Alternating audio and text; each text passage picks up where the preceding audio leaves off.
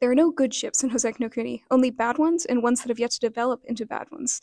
There's no better day like today to discuss how terrible all these ships are on Valentine's Day, and starting with the one that starts it all, Cinnabar and Phos. I am not a huge shipper, so it surprised me when I watched the anime and at the end of it I kind of did ship Cinnabar and Phos. I wasn't sure if they would ever end up in a partnership, but I at least thought that they would become better friends throughout the series, and that did not happen. Cinnabar and Phos's relationship is integral to the story of Houseki no Kuni, and I love the unexpected expectations of setting up their relationship as something that will develop throughout the story, and it's really something that turns into the main conflict. The reason why the destruction of Cinnabar and Phos's relationship hurts so much is because we could all see as fans how their relationship could have been wonderful. As friends or as more, it doesn't really matter. What mattered was that Phos cared for Cinnabar and was the only one willing to reach out to them, and Cinnabar desired their help and closeness as a friend, but because of their lack of communication issues and all the other things that were happening in the story, it just didn't happen. It wasn't until I compiled every single scene Cinnabar has seen for another video I'm creating that I realized just how the dialogue between Cinnabar and Phos really shows how much they care for each other, but also shows the problems in causing them to be distant. I think the main problem is that Phos refused to look at what Cinnabar actually needed, which was them as a friend, and instead saw it as a transactional thing where Phos only felt like they could talk to Cinnabar if they had made progress in finding them a job, and not as a friend or going to them with their troubles or anything. Meanwhile, Cinnabar didn't reach out to anybody, didn't try to seek Phos out. Cinnabar puts up a mask of what they're feeling and refuses to elaborate on what they're thinking or what they want. Even though Cinnabar and Phos are quite similar in their place in society and their hardness level and a lot of other things that they have similarities in, they're also contrasting in viewpoints. Physically, they're the same in position, in rank, in hardness, and all that, but mentally they're very different. Cinnabar is comfortable taking up an unfulfilling role as long as they give the illusion of contributing to society, whereas Phos refuses to take a role that they do not believe suits them. Cinnabar chose one job and stuck with it because they don't want to go to the unknown of making change or having something different, whereas Phos is the one who makes change in the story. Phos is unsatisfied with things and will do anything to change them. Cinnabar is also unsatisfied with things, but is worried that change will make things worse. We see Cinnabar always make a goopy version of the original Phos with the mercury that they have, and that shows that they really value Phos in their original form and how they were. Even though everyone seemed to value Phos more as they changed, I think Cinnabar was the opposite. As Phos changed, they became more concerned and more saddened by Phos's change because they remembered Phos as their original self and loved Phos as their original self. It's honestly why I think Cinnabar rejected to go to the moon with Phos, is because they looked at Phos in the eyes and realized that this wasn't the same person that they cared for, that cared for them. They realized that what Phos originally was doing as a selfless act to help them became a selfish act for Phos to fulfill their own need for comfort on the moon and not for what Cinnabar needed or what was best for Cinnabar. There's a point in Houseki no Kuni, I forgot which chapter this is, where Phos goes and talks with Cinnabar, and after they talk, Phos says, "I'm glad that Cinnabar hasn't changed." Meanwhile, Phos has changed significantly since then. I believe this was Winter Phos, so Lapis's head wasn't on them yet, but if I'm remembering wrong and Lapis's head was on them, that just makes that statement even worse, because it shows that Phos values the comfortability that Cinnabar is still the same as they were before, but they don't realize how that's destructive to Cinnabar. Cinnabar feels the same about them, but in contrast, Phos has changed significantly, and every time Cinnabar sees Phos, something's different about them. There be their arms or their hair or their legs, and I believe there's not even 3 times in a row where Phos is visibly the same to Cinnabar. Phos changing throughout the series actually shows how Phos is a perfect foil to Cinnabar, but also started as their parallel.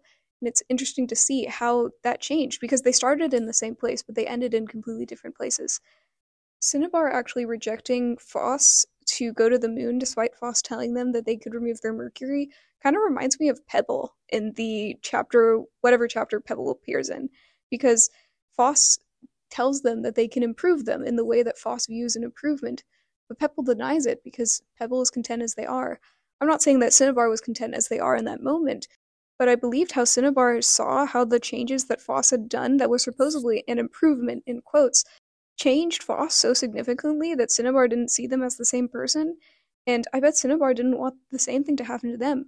The mercury that Cinnabar has is a huge part about them, and by removing it, of course they'd be better, but would they be the same person? And I bet that were the thoughts that Cinnabar was going through.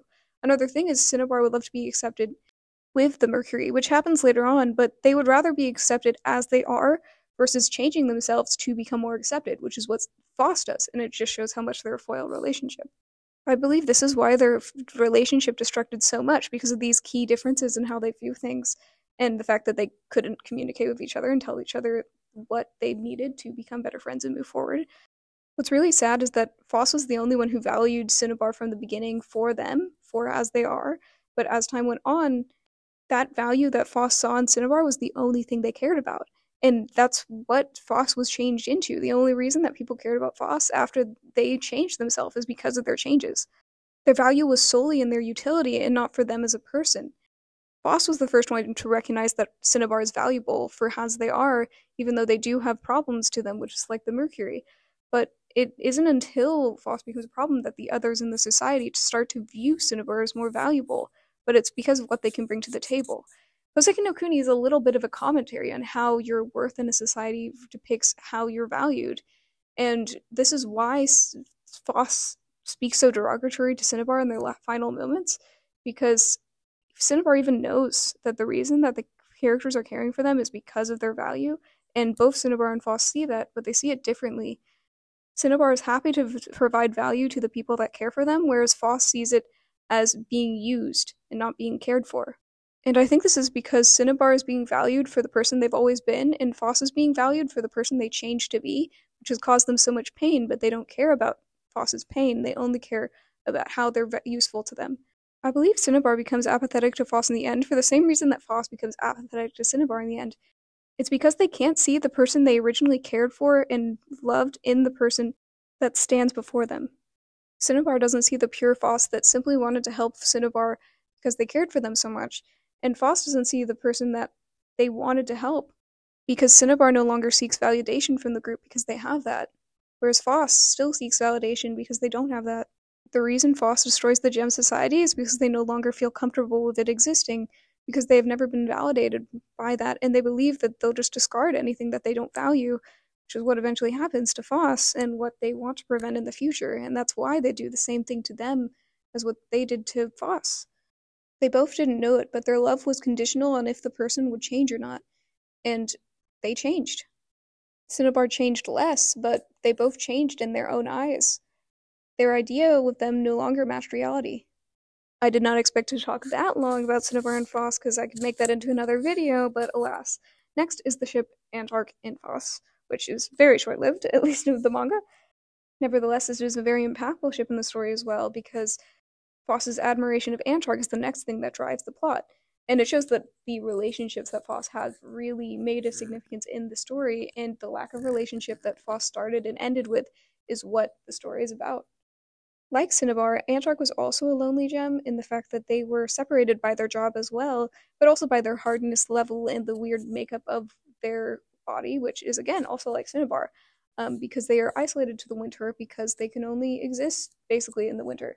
I remember hearing some people say that they believe that Antark's kindness to Phos, like they were a little harsh on Phos, but the fact that they did take them under their wing in like a mentorship sort of relationship wasn't unique to Phos, as if it was something that Antark would do for any gem with just how they are personality-wise. I'm not quite sure about that. I think that is probably more up to interpretation. Some people were saying that the closeness that Phos felt with Antark wasn't subjected to just them, like saying that Antark would do that for any gem who they see as protective and a partner to them, especially because they have never had one before. And I believe it was something that Antark did appreciate with having someone to share winter duty with, even though, just like Cinnabar, suit and array a bit. But it is interesting to think about how would Antark feel the same way if it was another gem, or was the bond that Antark and Phos shared unique, This is also the first real partnership that Phos has ever had. I know that we stated like Cinnabar and Phos, but they never really became like partners. I would say Antark and Ghost and Karen Gorm all became sort of Phos's partners and people that they actually lost, whereas Cinnabar, was always at a distance for Phos. Antark is the first person that Phos really has who was a partner to them, and the first time they've ever experienced the loss of a partner. Because, of course, I bet that all the gems are sad when someone is lost, but all the gems besides Phos get over Antark's death, in quotes, quite quickly. And I believe it's usually like this. Only the gems who are really close to someone feel the pain of grief when they're gone. The others are saddened that they lost someone, but since they never really knew them, it's not something they really feel. I think that Antark really did care for Phos in a protective, kind of like older sibling way, which they are. But I believe Phos really attached themselves to Antark because they never had someone do what Antark did for them. They never had a mentor. They never had someone to lead them through life, basically. And they never had someone take an interest in them in progressing them and making them better, which Antark really pushed Phos to get better, which is what they wanted to do. I believe the number was 28 days that Phos was with Antark. And considering Phos is probably over 300 years old, it's incredible the bond that was able to be formed in just that short amount of time for Phos's lifespan. And it also just really shows that Antark was the first partner that Phos really had, because they got so attached to them, and we had never heard of Phos doing that to anyone in the past. And it just shows that all the other gems didn't really take an interest in Phos in the same way Antark had to do during winter. Also, because Phos thinks so lowly of themselves, the fact that Antark decided to do this, Phos sees them as so kind and courageous and strong, and they constantly compliment Antark after they were taken to the moon, but constantly put down themselves by doing that. Phos wants to replicate Antark after they're gone to show how much they cared for them, but by doing that, it also puts down themselves, and it also reminds them that they aren't the person that they want to be, because they wanted to be like Antark. But they only knew Antark for 28 days. They didn't know how Antark probably also messes up sometimes, how Antark is also just a gem, and not someone who is incredible that Phos puts them on this pedestal. It's because of this limited perspective that Phos has on Antark that they're able to put Antark on this pedestal. I bet if Phos had a longer time with Antark, it would have hurt more, yes, but they probably wouldn't have had this idealized vision of what Antark was, because they had to make inferences on the rest of Antark's personality that they didn't get to see in those 28 days. And Phos will assume the better of someone that they look up to and assume the worst of themselves. And that's what's really interesting about the relationship. Antark and Phos's relationship would have also probably been a good one, and that's probably why Acmea also cut it short. And it's due to this distance and this long time, Phos doesn't even get to see Antark when Antark gets revived. That is how their relationship decayed, which honestly is better than all the other ways the relationship's decayed. But it's similar to how Ghost's relationship with Phos decayed as well, just with Ghost also being taken up by the moon. This will probably be a smaller section because there really is only like a couple chapters Ghost is with Phos, but it's the same with Antark, which is really interesting. Ghost's relationship with Phos is probably the most unhealthy if you count the part where they are also controlling Cairngorm, because it is so not good to see your previous partner in someone else and sort of imprint that on them, and to care for someone only because they remind you of someone else. At first, I believe Ghost saw Phos as a replacement for Lapis, and eventually Phos saw Cairngorm as the replacement for Antark. And I believe this trauma bonding of trying to be each other's expectations of their previous partner was really not the healthiest. The only positive thing that I can say about Ghost and Phos's relationship is Ghost genuinely wanted to help Phos, but, that did come with the caveat of them reminding them of someone that they once loved.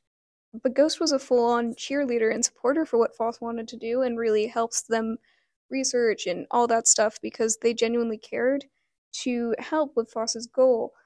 Whereas Cinnabar stepped back and did not help Phos with what they wanted to do, and Antark sort of helped only as an obligation to Phos to become like a winter gem. Ghost was there to say yes to anything that Phos wanted to do and would not question or behave harshly if Phos did something that they thought would not be good otherwise. And I believe this is a reflection for the conditioning that maybe began with Lapis and Ghost's relationship.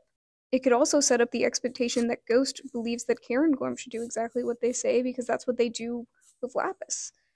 We don't know much about Lapis, and we know even less about Lapis and Ghost's relationship, but just with how Phos is with Antark, Ghost only speaks highly of Lapis and doesn't say anything negative about them. Cairngorm actually says some negative stuff about Lapis, which is interesting, but Ghost never says anything like that. In the same way that Phos idolized Antark, Ghost idolized Lapis and saw them as the ideal partner. And I bet that Lapis was also Ghost's first partner as well. Euclid was the one who mentioned that Lapis seemed very manipulative, which is something we see in Phos later that Phos sort of gained. But that probably carried over into Ghost and Karen Gorm's relationship with Lapis.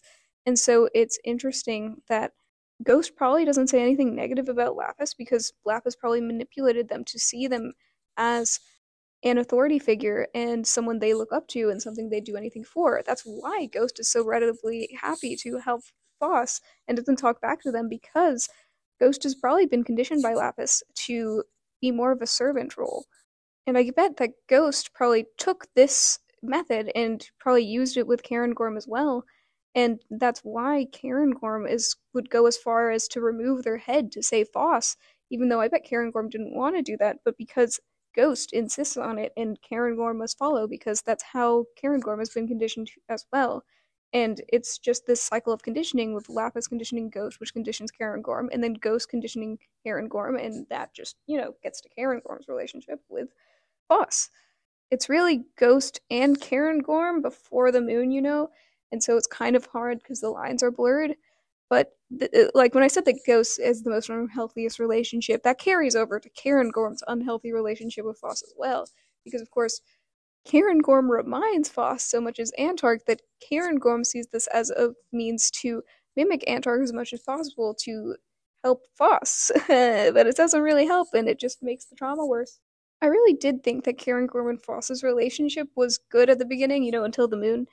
But once it was pointed out to me that they both see their previous partners in them, I started to realize how incredibly unhealthy that is, to have your next partner basically replace your ex. And yeah, it was really funny because when one of my friends was reading the Houseki no Kuni manga, they exclaimed why Ghost was so clingy and would do anything for Phos, or Karen Gorm, the mix.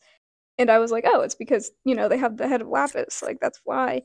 And they said, just because I have the head of your dead ex doesn't mean, and we just started bursting out laughing, because it's just such a ridiculous situation. Man, I can't speak. Anyway, in gist, that part of their relationship was incredibly unhealthy for them to use the other person as a means to fulfill their grief of not having someone else. And their goal was to get the person that they cared for back, and they would do anything for that goal. And their determination to do that wasn't really love, as it was obsession to complete something. Kind of like what Rutile had. We'll talk about this more in that section, but with Rutile's obsession to fix Praparaja became greater than their care for them just being there. I believe because Phos and Karen Gorm / Ghost never really developed into a healthy love for one another was because of the fact that they had this image of someone else that they imprinted onto the other person, and they never really cared for them as they were. That's why Karen Gorm decided to act like Antark, and even go as far as to ask Acmea to imprint Antark's substances on them so that they could be Antark, basically. And it's really interesting because that's exactly how it used to be with Ghost. They asked Acmea to bring them back to the way they were with Ghost, instead of Ghost being Antark.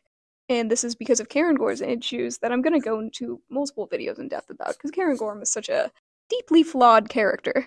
But it's really interesting because I would say that there's actually the least amount of care in Karen Gorm and Phos's relationship now, because it was built on false expectations. Cinnabar cared for Phos as they were at the beginning. Antark cared for Phos in the sense of a younger sibling, sort of, and just accepted them for their fumbles and bumbles. Phos and Karen Gorm only accepted each other in the eyes that they were like someone that they cared about, but they don't actually see the actual person that each one of them are, and that's why their relationship is just absolute crap. And that brings us on to one of the next worst ships in this entire series, Bort and Daya. But before we get to that, you have almost been listening to this video for almost 20 minutes, and because of that, I believe that you probably are interested in Houseki no Kuni. And if you are interested in Houseki no Kuni, I got news for you. I am making a lot of videos on Houseki no Kuni, and already have a lot of existing videos on Houseki no Kuni. So, please subscribe if you would like to see more, or if you really like my content, and you will get notified for that. You can also join my Discord server if you're interested in knowing what videos I'm working on, or if you want to give me video suggestions, there's a channel for that, so please go down to the description of this video and check out the Discord server. There's also a Buy Me a Coffee link down there if you would like to donate and fund the creation of these videos. Now on to the toxic mess that is Bort and Daya. There are problems with both of these characters, but let's start with Bort because it'll be a shorter list. Bort's problems is that they're very harsh and quick to judge, and which in the concept of battling, it's not a bad thing, but people often take their critiques as harsh criticism and even insults, and that's why they seem so harsh and jagged, because of how they are. We see how this affects Daya, Zurkon, and Phos, with Bort's harshness and quick to draw lines when they have the problem that Phos creates later. And it shows that Bort is very critical, it thinks very illogically, and isn't the heir to give so much sympathy towards others or to understand what they're coming from. They just state their opinion, and that's what's that. They also state things more as facts and as definites. And they're the ones that cause the gems to split off from Phos completely during the reconstruction of their society. And this affects Daya, because Daya has been with Bort for so long that they now have an internal Bort voice, in them, basically. And we see that because they never forget about Bort. They had been with Bort for so long, and Bort had constantly criticized them and didn't want them to do what they were meant to do, which was fight. And it kind of is the thing of, Bort stealing their thunder, which is why Daya is incredibly jealous. And Daya feels in a worse place, even though they are a diamond and are equally capable of fighting, because Bort has stolen their thunder. And the reason why Daya says that they wish that they were the only diamond around is because Bort feels like a replacement, and now Daya feels useless because of that. Someone actually pointed out in one of the comment sections of my videos that Phos's comments towards Daya might be more patronizing than Phos meant them to be, as compliments and all that, just because the aspects that Phos was complimenting Daya on do not match Bort's aspects of what makes a diamond. And Daya has ingrained what Bort sees as a good diamond in their view, and because of that, they think Phos complimenting them on how they are just the opposite of Bort makes Daya mad, because they believe that they need to fit Bort's standards, and they believe that their uniqueness and what makes them different is bad. Daya also encourages Phos to change because Phos and Daya have similar feelings of insecurity about their place in society, even though they are on opposite sides of the hardness scale, which is really interesting to see that the feelings that Phos and Daya feel can happen anywhere on the hardness scale, because it's not about their hardness or what their value is to society, it's the way they view it, which is really interesting. The reason why Daya and Bort's relationship is so toxic is because all of their traits work against each other in the relationship. Both their personalities are not good for the way that they both conduct their lives, and the fact that Daya is older than Bort also makes Daya feel even worse, because Daya feels like they should outshine Bort just because they're the older sibling. So it makes them feel even more inferior to be outclassed by someone with less experience than they are. And they talk about how Bort is constantly changing and constantly improvement, and this is out of jealousy at the fact that Bort is progressing and they are the same, and it makes them angry and want to change, and that's why they encourage that for Phos. Daya also has such a transactional view of relationships as well. We actually only hear this when Phos runs away, and Daya comes to comfort Phos after being yelled at, and Daya says something along the lines, I don't have the manga in front of me, that people aren't gonna like you if you don't be nice to them or put on a face or something like that. Daya says you have to be nice to people and do things for them in order for them to do that to you, and for Congo to not get mad, basically. And it shows that this is how Daya views relationships, and Daya not being able to contribute as much as they should gives them the fear and anxiety that people will ostracize them. I could be reading too much into that because, I'm the overanalysis person, but it's very interesting how their characters really show that. Anyway, you didn't need a speech to tell you that Daya and Bort's relationship is really toxic.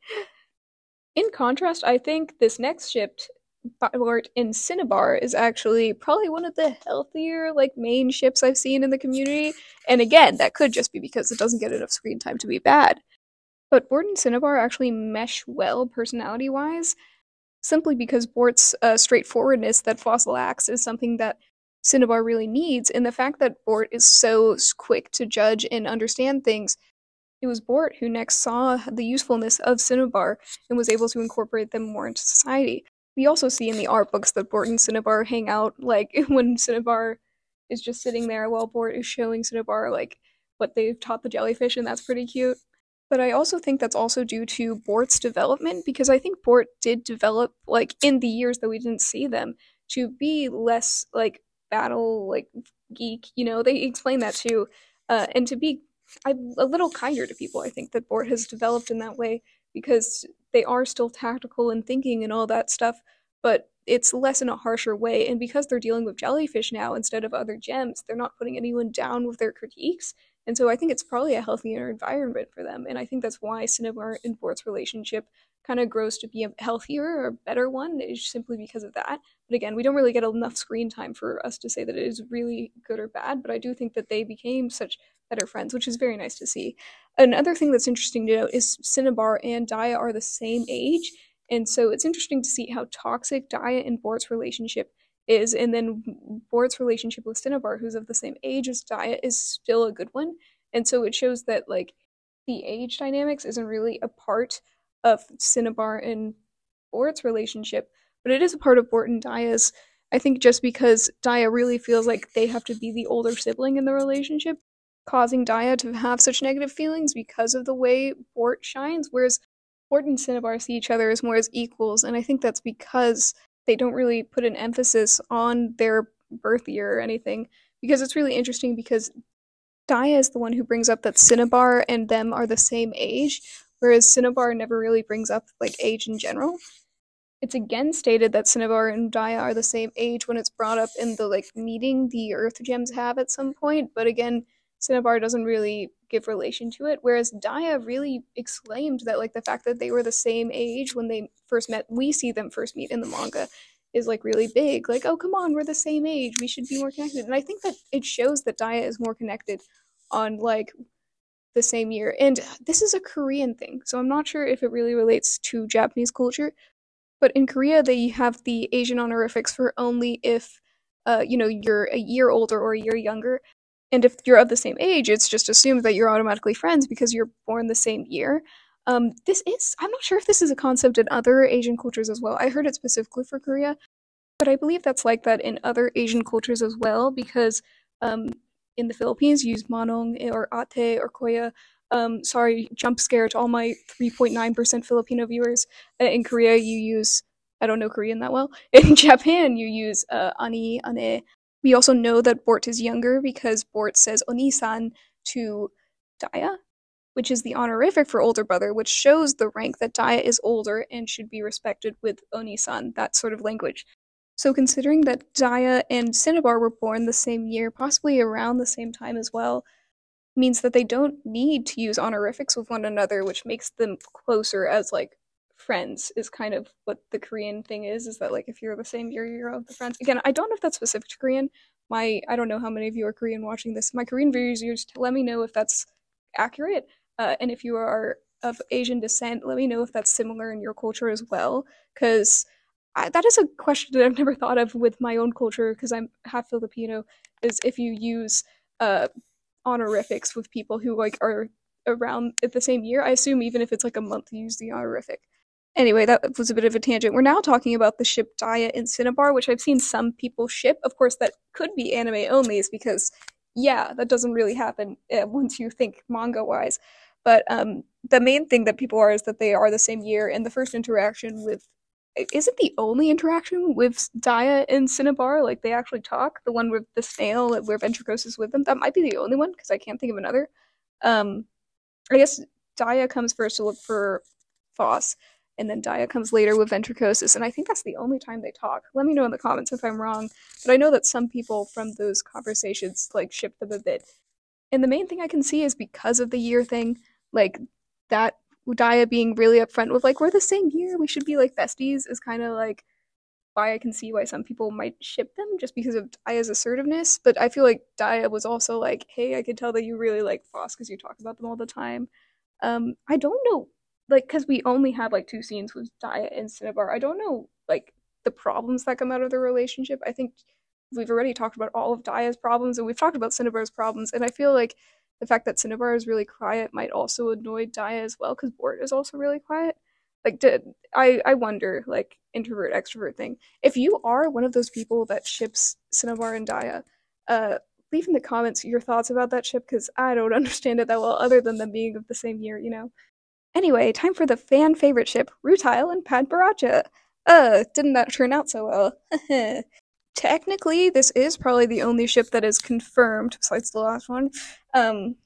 Even though we don't get as big of a confirmation, we get to see in the, like, last Lunarian manga with Padparacha in the background as Rutile talks about, like, how they can relate to their client talking about, like, problems with their partner, and so I think that kind of implies that, like, they did patch things up eventually and are sort of together at the end of the manga, but we don't know much about what actually happened to their relationship after that. I probably need to make a whole separate video on Rutile and Padparacha's relationship alone, because there's so much to unpack there, but the gist of it is basically that the unhealthiness stems from Rutile and their obsession with bringing back Padparacha, which is at first seen as a sign of, like, great love that Rutile has, the fact that they dedicate their life to it, but they had been doing it for so long that I bet eventually Rutile stopped thinking of Padparacha as someone they cared for and someone they want to see, and instead thought it as a puzzle to crack. Their obsession was to bring Padparacha back, not because they wanted their friend back, but because they wanted to solve the puzzle. And it's kind of distressing to see the amount of time that had to happen for that to take place, because we don't know how long Rutile has been working on this, a really long time, probably over 1,000 years. And I think it shows, like, the decay of time too, because Rutile didn't even seem that disappointed to not spend that much time with Padparacha in the time that we see Padparacha awake. So it kind of indicated to me that Rutile sees Padparacha as an obsession, thing to observe, and I don't think it started like that. I don't think it started with those intentions, but because at the time that takes so long, it became an obsession to solve Padparacha and not to see them again. And the first thing that Rutile says when Padparacha wakes up is how much they've accomplished, how long it took them, all numbers and data and facts and stuff that shouldn't matter in the grand scheme of things, because you finally have your friend woken up and don't you want to spend time with them? But instead, Rutile is stuck talking about their accomplishments and what they've done, because that's what Rutile values. And what the characters talk about is what they value, and it's really interesting. In contrast, Padparacha really does care about Rutile. I mean, Padparacha is the closest character to doing nothing wrong in the series, and we can see that Padparacha has a true, genuine care for Rutile, and the fact that they would rather them stop overworking themselves for them, even though it is a sign of them caring so much about Padparacha. And I wonder if Padparacha, like, kind of knew deep down that something had changed in Rutile to where it's become an obsession. And I think their talk with Phos is their desire for Rutile to stop being so obsessed. There's so much to unpack. There's so many layers to their relationship, and I love that. And I love that it, on the surface, Rutile's relationship with Padparacha seems really caring until that purpose is taken away. Because Rutile was, Padparacha was Rutile's entire purpose. Everything that they had ever worked towards. And once Phos took that away from them, they became a shell of themselves, and they didn't even want to become a doctor, because that was one of the things that was the craziest thing, is because the reason that Rutile didn't go to the moon with Phos is because they're like, oh, I need to be a doctor, I need to be here for the other gems, like, something that a caring person would say, but what they really wanted was to stay with Padparacha. But then when Padparacha was taken without their will, they stopped being their doctor, like, they stopped putting on the lab coat, they stopped helping the other gems. They just sit there for who knows how many years, I think over 200, staring at Padparacha's body instead of contributing to society, because they're just so angry at Phos for doing that, and they can't forgive Padparacha for leaving, even though it wasn't Padparacha's choice. They just see Padparacha as a puzzle, something to solve, and they're so mad that someone took that solution away from them. And it's so crazy that that's how their relationship ended, basically. And then it began again on the moon, and I think that's because they decided on the moon to forget all about their past and things that they wanted to do. So I think that they were able to move on from that because they just decided to not talk about it and forget about it, I think. But Padparacha and Rutile are the prime example of a ship that seems really good and happy and nice at the beginning that just completely decimates. I mean, it's like that with every single Phos ship, But the way Rutile just implodes when Podparaja leaves, and when Podparaja is finally there, they are just so mad that they won't do anything. That's also one of the great things that Ichigawa does. Like, there's no dialogue really between, like, there's barely any dialogue between Pet and Rutile at that moment, and they barely get to talk with one another. And few gems talk about it, but oh man, the visuals, the fact that Rutile is just sitting there for years holding basically Podparaja's heart and refuses to give it to them.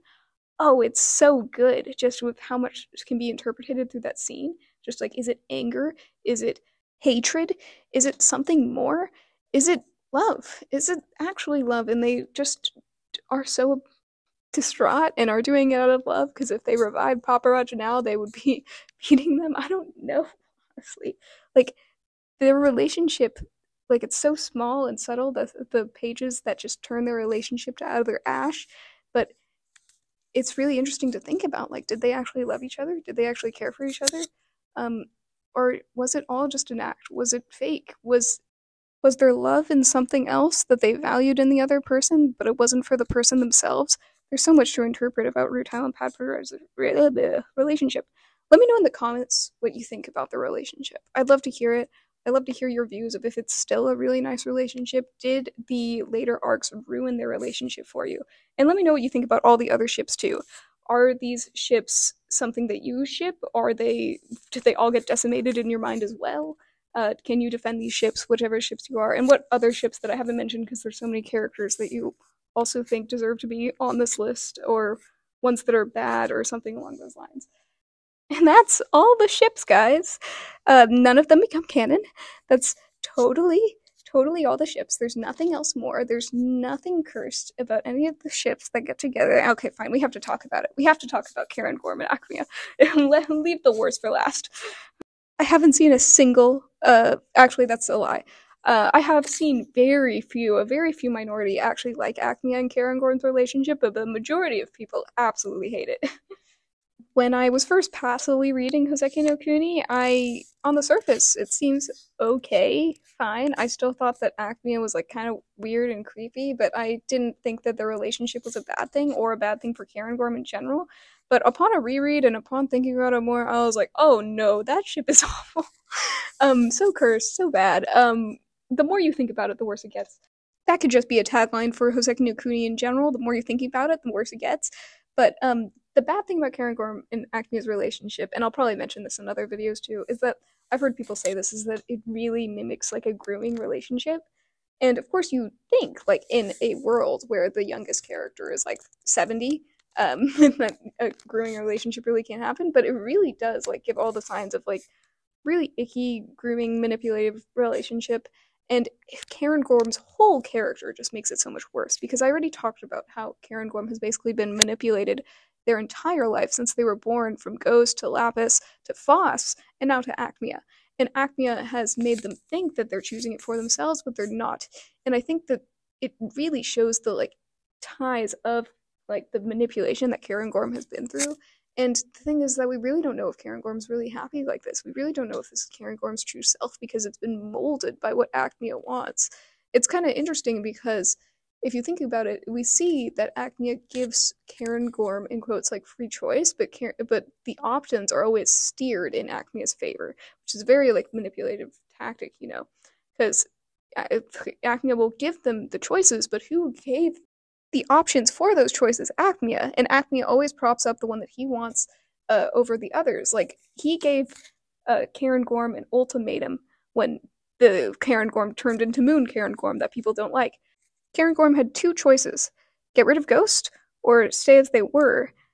And if you look at that scene, like, Acmea's words are very calculated, and Ichikawa chooses this for every character. All the words that every character says are really calculated.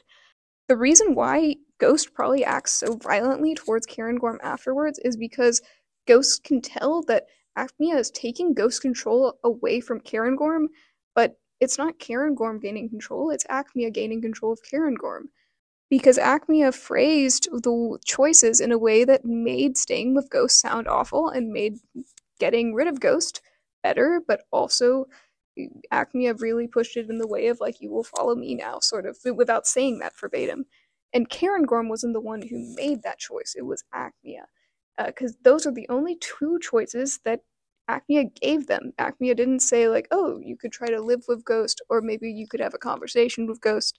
It was just get rid of Ghost and follow me, or stay with Ghost, and implying that it would be miserable to stay with them. And of course, we, as the audience, first see it that way because Ghost retaliates so much, and that's because Ghost doesn't get a say in this at all.